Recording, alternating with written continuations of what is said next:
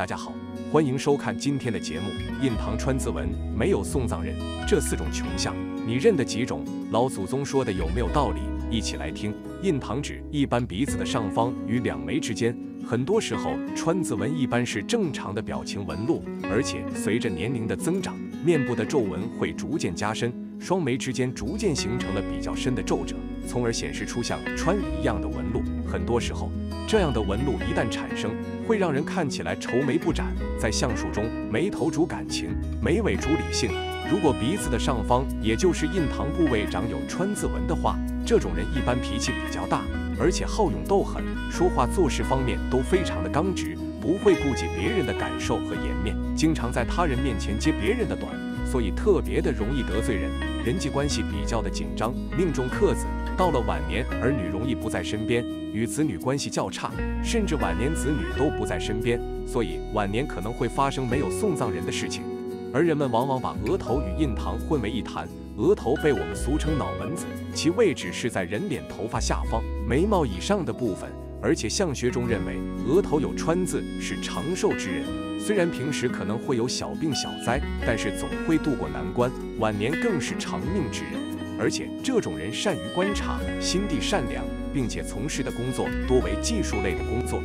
悬针纹在相学中，如若印堂中有一条竖着的皱纹，则被称为悬针纹，而且悬针纹有时候会出现1条、2天或者3条，这样纹路的形成，多是由于内心长久压抑、郁闷得不到宣泄而形成的，所以又被称为劳苦之相。这样的人容易想太多，而且劳心劳力、急躁，个性偏激，不达目的不放手，在婚姻生活中容易不和，离婚率较高。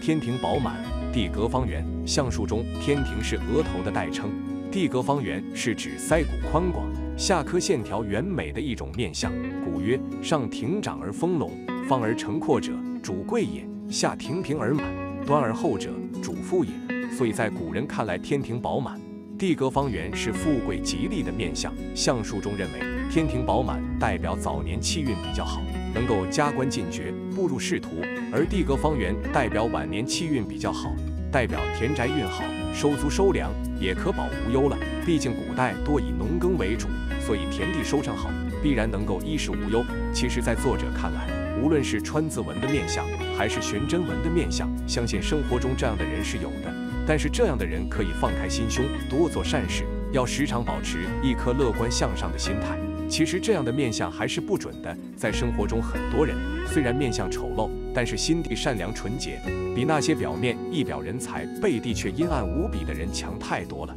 对于大富大贵之命，相信现代人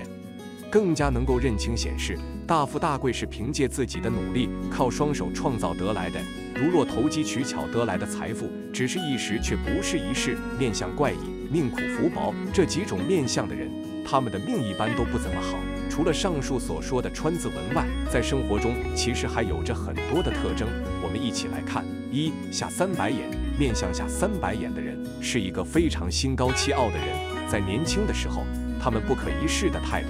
他们唯我独尊的想法，导致他们与丈夫、与子女的关系很差。再加上他们生性凉薄，亲情观念薄弱，所以无法获得幸福的婚姻、美满的家庭，生活过得很是孤苦。在年轻的时候，或许还可以通过自己的能力来维系生活，让自己不那么悲凉。但一到了年迈之际，步入晚年，丧失了赚钱的能力，不能够维系自己的生活，不能够照顾自己的起居，没有伴侣陪伴，没有子女孝顺，日子则会过得非常凄凉。由此可见，下3白眼也是晚年孤寂的面相特征之一呀。两腮消瘦。两腮消瘦，尖削，会形成一个倒三角形的脸型。倒三角形脸型面相之人，是一个非常自私自利、虚荣心重的人。这样的人在婚姻中很少会顾及到自己丈夫、子女的感受，他们目中无人的性格，随意践踏人的自尊，早已让丈夫、子女对自己怀恨在心，怨言诸多。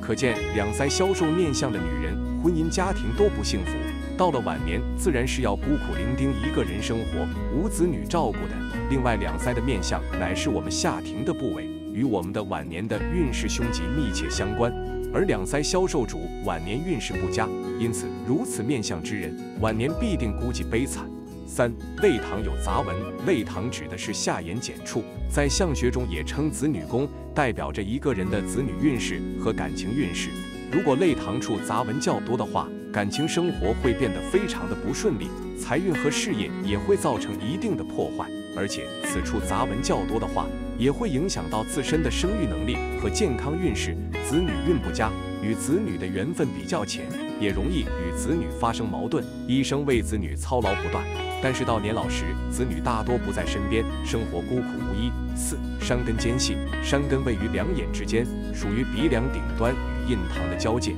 如果一个人的鼻梁受削，山根尖细的话，这种人一般个性非常的孤僻，不太喜欢与人交流，交际能力比较差，朋友也比较少。而且山根象征着一个人的祖业和福音，山根太细的人缺乏主见，做事缺乏气势和坚持，事业方面不太理想，因为不善于沟通，婚姻生活也很难和谐，与配偶之间的关系不太好，恐有分离的危险。老年时身边缺少亲人陪伴，晚年生活孤独。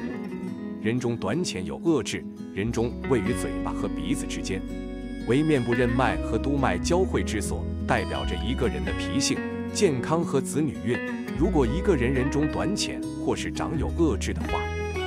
这种人一般脾气不好，性情喜怒无常，喜欢对身边的人发火，而且为人也非常的小气，凡事喜欢与人计较。这种人大多不注重孝道，对老人缺乏尊重，甚至还会恶语相向，自身身体健康状况不佳，晚年生活孤独凄凉。6. 喉结凸起，吹火嘴，嘴巴代表着一个人的感情薄厚和为人处事的态度。如果一个人的嘴巴向前撅起明显，就像吹火一样的话，这种嘴型在相学中称为吹火口。长有这种嘴型的人，如果喉结也比较突出的话，这种人一般性格非常的固执和自我，话特别的多，而且说话口无遮拦，不注意场合，为人也特别的八卦，喜欢在背后一人说人长短和是非，挑拨他人的关系，因此人缘特别的差，也没有什么朋友，遇到困难时也没有人愿意出手相助，晚年缺少照顾和关心，生活孤独凄惨。7. 腹船口，腹船口指的是嘴角下垂，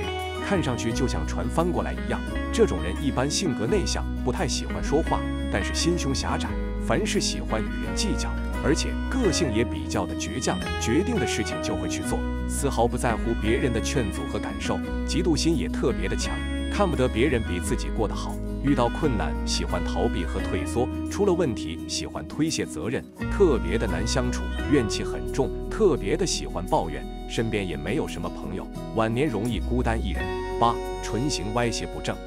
如果一个人的嘴巴歪斜不正的话，这种人一般非常的善于花言巧语，口才特别的好，但是为人处事方面缺乏诚信，脾气也非常的暴躁，特别的喜欢管闲事，也特别的喜欢强词夺理，永远也不会承认自己的错误，喜欢在背后说人闲话，挑拨是非，为典型的小人之相，所以身边的人慢慢会远离他们。晚年时身边也没有人陪伴，生活孤苦而贫穷。9. 下巴短小，下巴在相学中代表着一个人的晚年运，如果一个人的下巴短小的话，这种人一般头脑比较聪明，但是却非常的神经质，整个人非常的敏感，做事也没有长性，考虑问题非常的现实，缺少人情味，总是喜欢指责别人的错误，却从来不在自己身上找问题，家庭责任感非常的差，内心不安稳，总想往外跑，不喜欢在家待，家庭运和子女运比较差，晚年孤独寂寞贫困。10. 鼻梁瘦削无肉，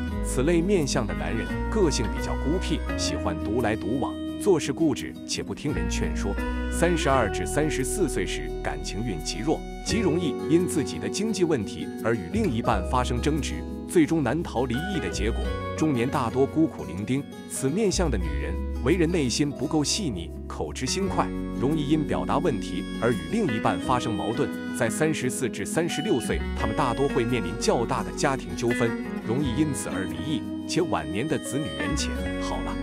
今天的分享就到这里，愿您时时心清静，日日是吉祥，期待下次与您的分享。